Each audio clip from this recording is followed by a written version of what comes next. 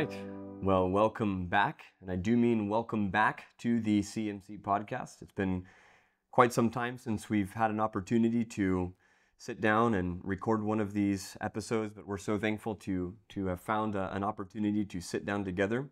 A little summer break. Yeah, a little summer break. We'll call it that. And I'm especially thrilled this afternoon to be hosting my dad, who's joining us to talk about shepherding our children's hearts. So Pastor Mark here, and John Montoya as your host, and Carlos Montoya, who is one of our supported missionaries from Calvary Memorial Church, and as I mentioned, my dad. So just so thankful to have you brothers and to be able to explore this subject, shepherding our children's hearts, something that is fresh on my mind, well, every day, obviously, but I have a 3-year-old at home, a 1-year-old, and an 11-day-old, which is why my dad is here, obviously, not to see me, but as I was doing some quick math before we hit record here, and there, between the two of you, there's 13 kids and 57 years of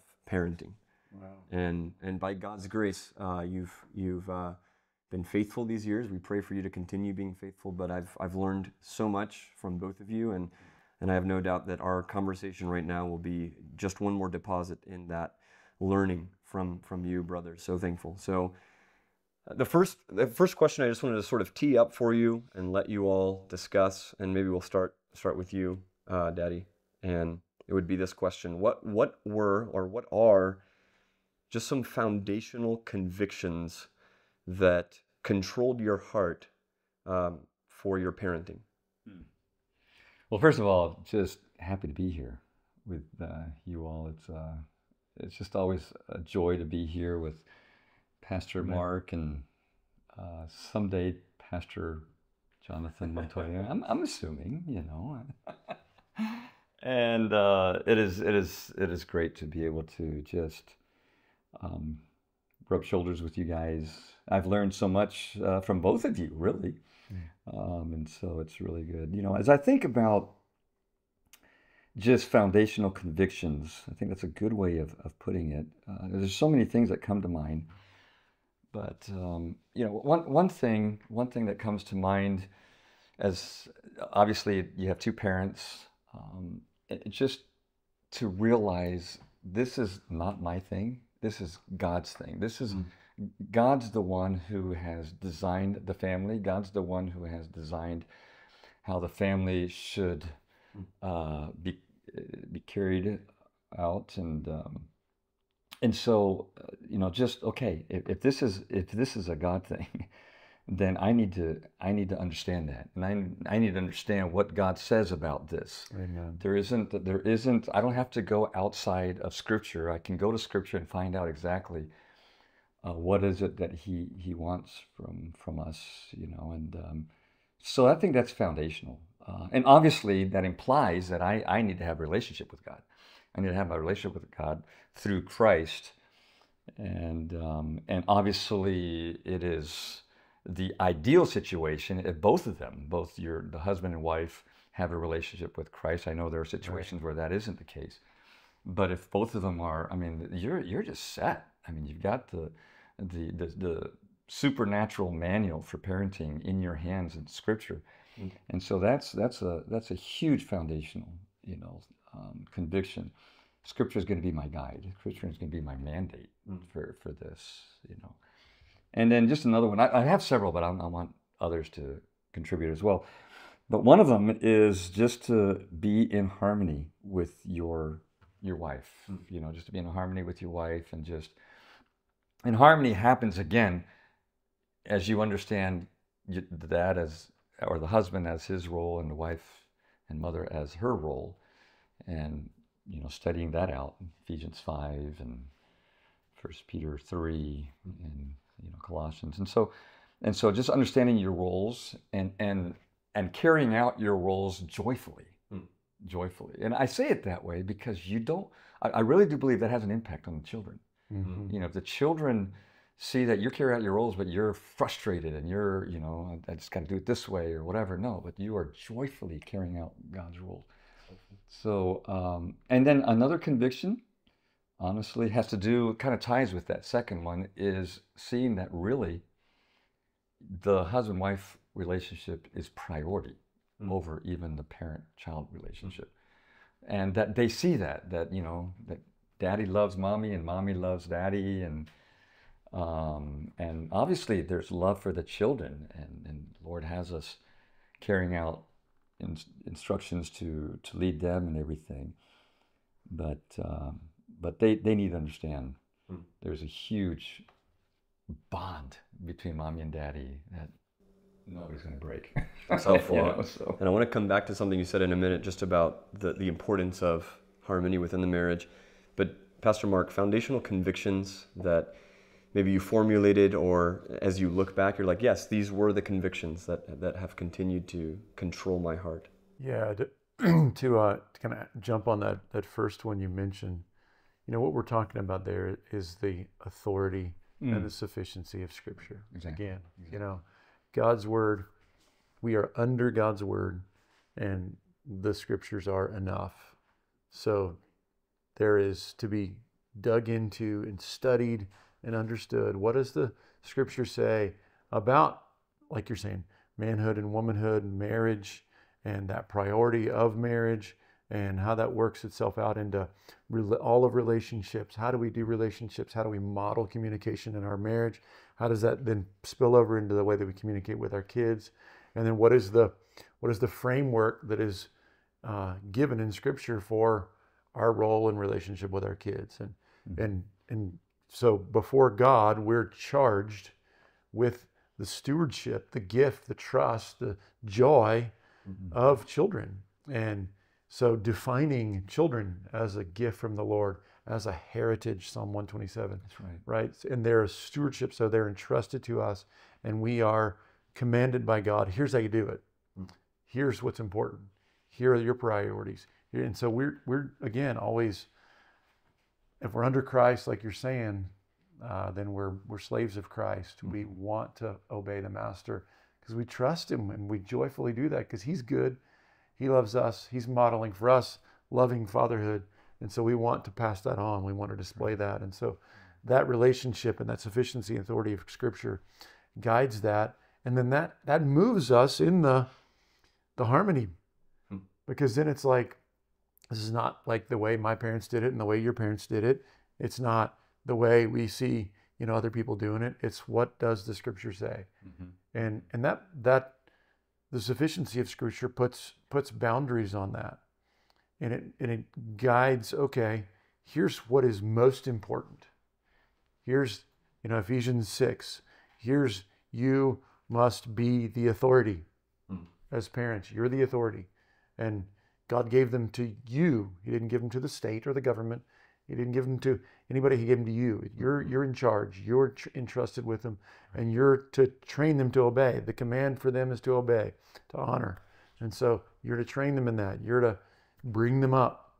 And so very simply frames it up. And then there's a million applications of that. And there's also a lot of ways you can get tempted to add to the Scripture or take away from the Scripture, be twisted from the Scripture. And those things will get in the way. You'll get your trust off that, oh, if I just follow this system, then this system's going to fix my kids. It's going to produce the right things for my kids. Or if I just have them chase the best of academics or athletics or whatever else, it's going to make them successful in the world. And where did God tell you to do that? He told you. So that can be fine. That can be fine to do. But what is the priority? And so it hems you in, and it hems us in a way that like gives us, here's what you must do. Now there are other things you can do. There are ways you can apply that, but here's what is most central. And I think that was just that. I think we attempted, I should say. We still are attempting Right. to live by that governance. And then that shapes our harmony and our marriage in the way that we approach parenting. And then it shapes also what the issues are with the kids. Because what are the issues with the kids? They're sin in relationship with God. Obedience to us is really about relationship with God. Yeah. It's really about reconciliation with God, and it shapes it all to be the law that brings to the gospel, and the gospel is the way that you are changed. And so it always is an evangelism discussion. It always is a pursuit of the heart. And so that just frames it up for us in those ways. And I think the third thing I might add to those is that salvation is from the Lord. Yeah. Amen. Yeah. And so Exactly. we're desperate to pray. Exactly. Exactly. I want to piggyback on something you said, Mark. The sufficiency. Sufficiency of Scripture is universal. It's transcendent culture and time. I mean, it's not like a situation where, okay, in Paul's time it was sufficient, but now we need other things. It's gotten complicated. Society's gotten complicated, but it isn't. It is sufficient equally today as it was then, and that's very comforting. That's very comforting. And I just taught a class on parenting, and one thing, there's a couple of things that kind of come out of that. One is some people might teach a class on parenting, calling it how to raise godly children. I think that's wrong. There's no way we can raise godly children. That's God's word. Like you're saying, the salvation is from the Lord. Yeah. But I think a better title would be how to be godly parents in raising your children. Yeah. You know, you need to, and the way to do that is you rely on the sufficiency of Scripture. And I remember saying this in one of my classes, is, you know, as we know, society is attacking the family. I mean, it is rampant, it's aggressive, it is so visible. And you know, we don't have to get into all the ills of society. But I say, you know, our greatest struggle isn't what society is doing to the family. Our greatest struggle in raising our children, it aren't the ills of society. Our greatest struggle is our own sin and not relying on the sufficiency of Scripture. So we go to Scripture and say, okay, society's doing all this, but if we just dig into what Scripture says, okay, we're gonna do it this way. I don't care what the society's saying. Yeah. Obviously, like you were saying, million applications, you might have to apply in different ways things, but it's going to have to be fed off of the sufficiency of Scripture. And so that's very helpful, you know, to stand firm in that. And that makes us just understand our role. Yeah. And that's why we pray. Yeah. Because Exactly. our role is to try to be faithful. We want to be Exactly. godly parents, like you said. That's the title. That's the goal. Yeah. We just want to be faithful, and it is always God's grace that He would save anybody. Right. And He is so kind Yeah. and gracious to use us, and then to give us the joy of seeing Him work, whether that's in anybody's life, really, Exactly. but especially in our children's lives. When we see Him work, it's just, wow, thank you. It's not because I did this right, not because I'm so worthy as a parent. Exactly. My program for parenting is the best. Right. And so, Exactly. you know, I think that's really a fundamental conviction, to go back to the way you phrased that question, is that we would always understand, and that young parents would understand, do not approach parenting like I just want to get everything right, and I want to cross all the T's and I want to dot all the I's because I want to produce godly children. I want to do everything right. No, I want God to be gracious. I think, and save my kids by His grace, and use my feeble attempts, but my labors to be faithful. Yeah. But they're going to be shot through with our own sin. Yeah. Exactly. And so to know that, not to be content to sin, but to know I'm not the production factory. right. I think it's something that was so pivotal for me is what both of you have just said, but it was understanding the difference between what is my responsibility as a parent and what is my desire. My desire is their salvation, and that is no doubt the greatest burden. It's going to be the thing that shows up the most in my prayers. Like you were saying, I'm desperately praying, oh God, be merciful to save their souls. But to sort of make that distinction between, okay, that's my desire and greatest desire probably in this life, greatest burden. But my responsibility is not to save them, it's to be faithful. My responsibility is to faithfully set the gospel before them and then desperately pray like crazy that God would work and that God would be kind to bless his. Yeah, that reminds me of a quote from Augustine's mother. She said, I labored hard for the first birth of my child, and I labor even harder for the second birth of my children. Yep. By praying and just crying out to the Lord. That's good. That's good. I want to come back to one thing that you were saying in your first comment there, just about unity in the marriage, and really think about, as you guys think about your years of parenting and marriage, ways that you encouraged the heart of your wife after she's the real. You just brought up Augustine's mother.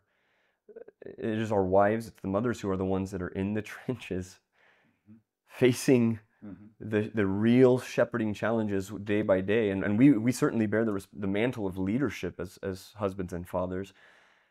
How do you come home at the end of the day, or what are those ways, just very practically, brothers, that you encouraged the hearts of your wives over the long haul of parenting? I think you used the right word, encourage. A husband definitely needs to be an encourager. You're right. The wife, the mother, is in the trenches, and when you come home, you haven't been through it. You haven't been through it. It's they've been in the battlefield. Their ministry to the children is one of the most hostile ministries out there. And so you come in and you do need to be so encouraging, and they'll kind of say, it's been the worst day of my life, and I just can't move on anymore. And so just to be clear, every mother has felt that way at some point. Oh, though. yeah. Oh, definitely. So if you're listening to this and you think, exactly. Oh, wait, Lori Montoya said that? Right. It can't be. She's too sweet to ever say such a thing. I always thought that she was like everybody, like... Yeah. She is kind of above every now. But that's just reality. But, I think part of that's it, what keeps us desperate. Yeah. I mean, that's part of God's wisdom in keeping us A, desperate, and B, in the end, grateful. Yeah. Grateful. And for a lot of times their discouragement isn't the whining and the screaming of the children. Their discouragement is, I dealt with it wrong. I got frustrated. I got angry. I got, stuff like that. And I'm just so discouraged. Why can't I do this? And so, and just come alongside and say, hey, the Lord is such a gracious God, and all that. And also understand that, you're a sinner as well. We're sinners as well, and saying, you're doing an incredible. I don't think I could do this. Stay at home all day with the children like this. That is an amazing gift that mothers have, but I think a lot of times what happens is they're going through this hostility, and a lot of times it produces what we would call proverbially the perspective of the half empty cup, and so you really need to encourage them to see the half full cup. One thing is, honey, you did good today. You're still alive. They did not kill you. So you kept them alive, and you're still alive. So that's part of that half full cup. And also, even if you're teaching them scripture, and they're not listening to them, but you are teaching scripture, and it'll come back. That scripture will come back to them. So maybe right now, like it says in Hebrews 12:11, I think it is, this one right now, doesn't seem joyful, but in the future it'll produce its fruit. You just stick to it, and just really do be an encourager to them, and to see, kind of get out of the water and say, okay, you're doing good, you're doing okay. Gain some altitude and exactly. and look at it. Any practical encouragements, Pastor Mark? Yeah, I mean that is huge. The sort of half full perspective of, and as your children age, and to be able to look back with perspective and go, you do remember that, like, we thought that we would never have potty trained children. Exactly. You do remember that we thought that they'd never learn to read. They would never learn to do math, or they would never learn to obey, brush their teeth, or they'd never learn to whatever, fill in the blank as they get older, right? And to go, praise God. Look at He's carried us, and He has done these good things, and we're grateful. And so let's stop and just be thankful, like you're saying. Be thankful, be encouraged in that way. But then as well, I think it's helpful as an encourager to her to that parents are entrusted with this authority over children, and she's on the front line there, and you come in, and you better be on the front line with her. That's good. Yeah. You better not take over. You better not be just all fun and games, and it's fun now for you. You better come in and have an exercise of clarity and authority, and where there's been sin against mom, like to go and say, that is not okay. That's not okay with Dad. That's not okay with God, ultimately. Right. And so that she knows you're unified. The kids know you're unified, and it's also clear. Obviously, God made men and women different. We have to say that today. God made men bigger. Our voice is deeper. Exactly. You can watch the way kids respond when there's a man with a crowd of 20 kids, and he says, "Okay, everybody, quiet."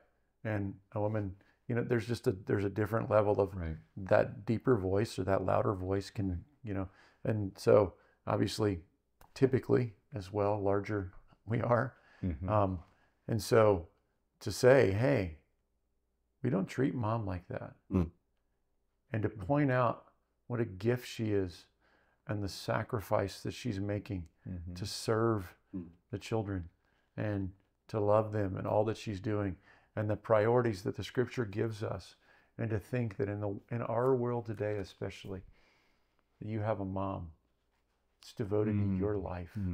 She just gives herself every day to pour herself out for you. It's huge. Not as a guilt trip, Right. but as a, praise God, what a blessing. We want to honor her. And I want to honor her, and I want you to honor her. I want you to be thankful. And I want you to realize you want to treat that with great respect. Right. And you want to care for her. And like, of all the people in the world that you should think, I want to obey her. I want to honor her, And so encouraging in that way. And so the grievousness of sin against parents, but especially a mom, is in that way, just to be weighed out. And that's not in the way to take that from any kind of a, oh, poor thing, now let me guilt you into feeling bad for sinning against your mom, is just think, that's a reflection of God's kindness to you. Here, God has given this. And when we talk about God and God's goodness and God's direction for your life and God's law, that you're sinning against Him as this good and loving maker, why would He accept you? Right. Because of His Son, because of Jesus. And there's the gospel again. And so, then it's not a manipulative thing about mom. It's a clarity of the roles, clarity of what He's honored, and then clarity of how to get right with God. Right. I think piggybacking on that, it's of encouraging and all. You mentioned it. You come in and she needs to realize that you're on her team. Yes. She's on your team, and that you're not coming in and say, okay, you just continue and do your thing. I'm going to go do my thing. No, you're coming in here and we're going to do this project together. One thing is that, and be proactive, which will require sacrifice of your comfort, sacrifice of some things that maybe you were looking forward to that evening. Okay, no, this is priority, And I think another thing that I think is very, very, very important. Sometimes the wife feels discouraged because she's comparing herself to other parents. Oh yeah. And you just have to just tear that down. No, this is our family. Or and by related to that, not just to other parents, but your kids to other kids. And your kids, the other So, kids, so like exactly. the results aren't Right. here right now, Right. and me, Exactly. yeah. So not just that comparison of parents, but Exactly. comparison of kids. Right. Go ahead. So if the husband can help her say, you know, hey, this is what God has given us, and let's be joyful, Yeah. you know, with this personality of the child that we have, you know, and this is ours. God's great gift included this personality, and so let's look at it as an opportunity, you know, to see how God will be glorified through this, and also, yeah, I think that's very important. That's helpful, encouraging, and convicting. And if I can sort of just summarize in two key words what you both just said, it would be that a father must be involved and he must be an encourager. He must be involved and he must be an encourager. So helpful. Pastor Mark, a minute ago, you just mentioned something that I wanted to follow up on. You said we're not going to get it right. We're not going to be able to, we can't cross every T and dot every I. We're not going to get it right as parents. In those moments when we fall short as parents, when we sin against our wives, or we sin against our children, or sin against our spouses, sin against our children, how do you seek forgiveness from your children? How do you model that? Seek forgiveness from your spouse? Maybe just talk a little bit about that. Yeah, no, that's huge. And we don't say no, that we know we're not going to get it right to be hopeless. We strive to, but we know what the scripture says, that we're not glorified yet. And so when we're realistic about our own progress in even sanctification, we know we haven't arrived yet. And it starts with our heart.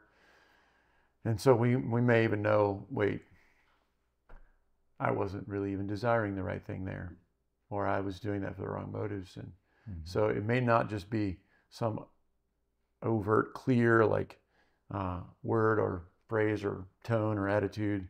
It may be just the way we handled it from our hearts and motives, and recognizing that, and you know, there's not a day that goes by where that doesn't happen. And so even in correction of what was wrong, it doesn't, our correction doesn't need to stop just because we need to correct ourselves too.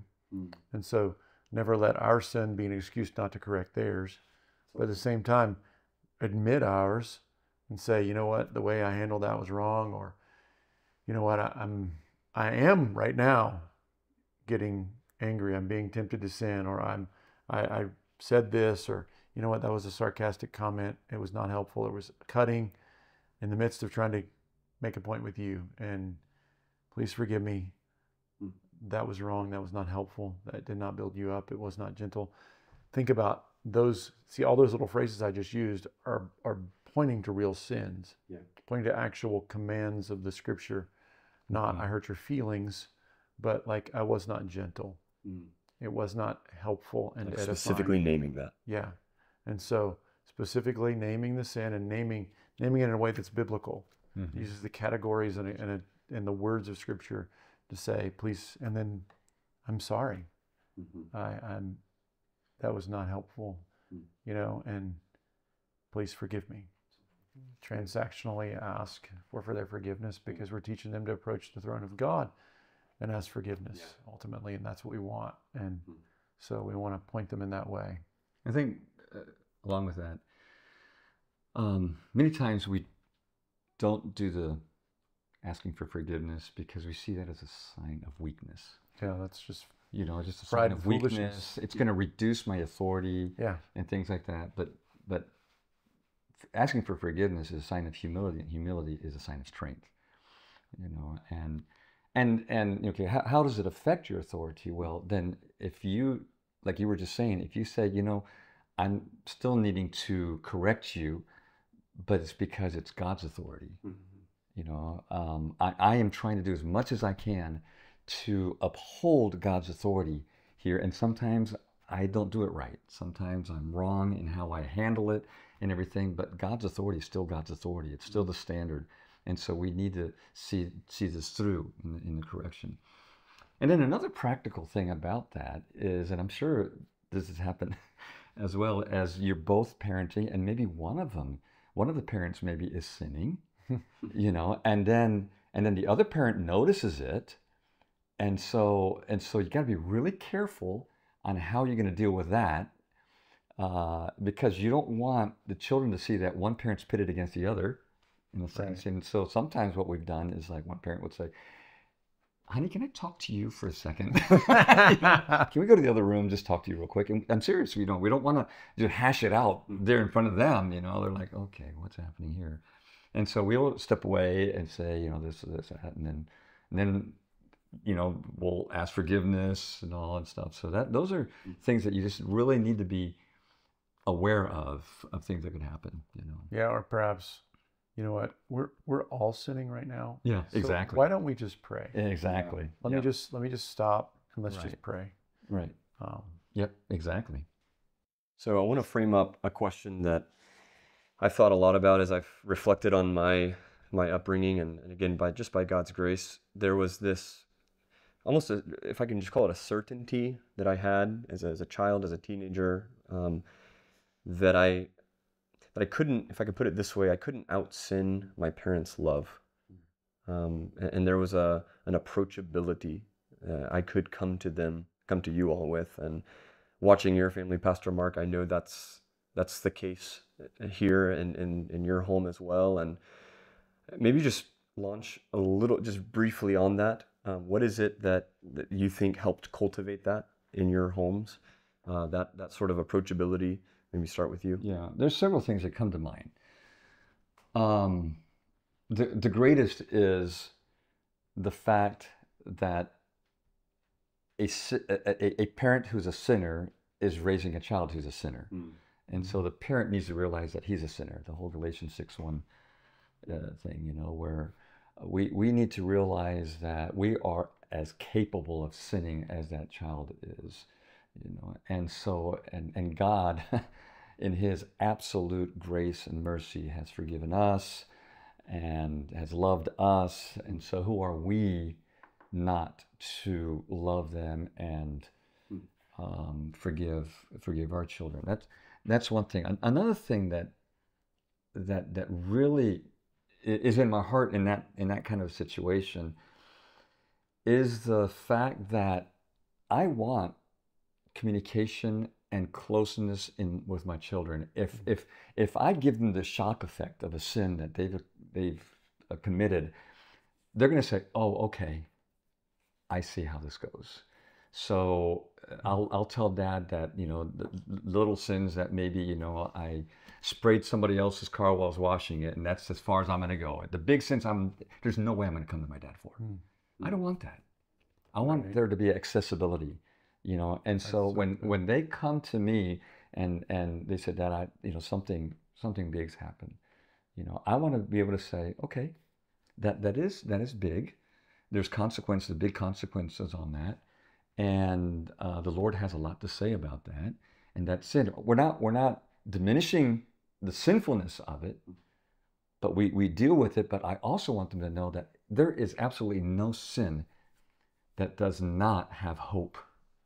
Also after it, with repentance and being tied to the sufficiency of Scripture. And so I want them to know that I sin, they sin, and I want that accessibility. I want them to be able to call. I want them to be able to do that even when they're away from home. In other words, when they've already left home. Yeah. They want to say, I can talk to my dad about this. Right. And I know that I'm not going to get the phone's not going to hang up or whatever, and stuff like that. So I think those things are really key. Yeah, I mean, it goes to what it means to be adopted into the family of God, and knowing that relationship with the Lord, and so, like, they're mine, and God has given them to me. That's right. And that's a gift to me to prize forever and enjoy. And so, yeah, that, and my kids know I tell them that every day. I love you, and would repeat that gladly all day long. Yeah. Right. And so for them to know that, and to know that every time that they're sinning, that seek forgiveness, and I forgive you, I love you, and I want what's best for you. And so that there's words of restoration, and caring, love, affection, of restoration, just to be part of that. That's vital to them knowing that, and ultimately, and that's for all of us, and especially even anybody listening. Like that's what we want to model as parents. That's what we want to know in relationship with our Heavenly Father. And there's a lot of people that don't know what that looks like. Don't have that security. Don't feel that. And to know that the love of God in Christ is that you look at your Heavenly Father, and He is on the holy throne of the universe, and He is ruling, and He is absolutely sinless and in unapproachable light, and you have sinned against Him, and He comes to you and gives you Christ, washes you clean completely, robes you in Christ's righteousness, and says, look at me. Look up here. I love you. I forgive you. Now you come here to this throne, and you come here regularly. Right, exactly. And I'm commanding you to do that because you need it and because I want you to. Come with confidence. And so we want that relationship modeled by us as parents. We want them to have that, like you're saying, that accessibility, because we want that accessibility with our Father in heaven. Exactly. And so that just drives how we ought to think about reconciliation and forgiveness. There's a generational implication on this. I want to approach them like that because I would want them to approach their future children, my children's future children, in the same way. Because you're going to be more permissive with your grandchildren. So you really need them to be. I need them to handle this right, I remember when Dr. Bruce Ware came and did a conference at our church a while back, and something he said that just gripped my heart. And he said, I wanted to live my life in such a way that my kids knew I loved spending time with them. And that just really stuck out to me. And I've by God's grace, I'm trying to live that out, and so helpful. And I've heard you say, Pastor Mark, as well, something that's extremely helpful, that as parents, what we're striving after is influence, not control. Influence, not control. And I think even just thinking about parenting through that lens, I want to be so useful to God in influencing spiritually this young soul. It's not about control. It's not about you need to do these things that I want you to do. It's about I want to impact your spiritual well-being. And so, brothers, thank you so much for taking some time to talk about this important subject that's on our hearts. We've run out of time, but just appreciate your wisdom, your years of faithfulness, and all glory be to Christ.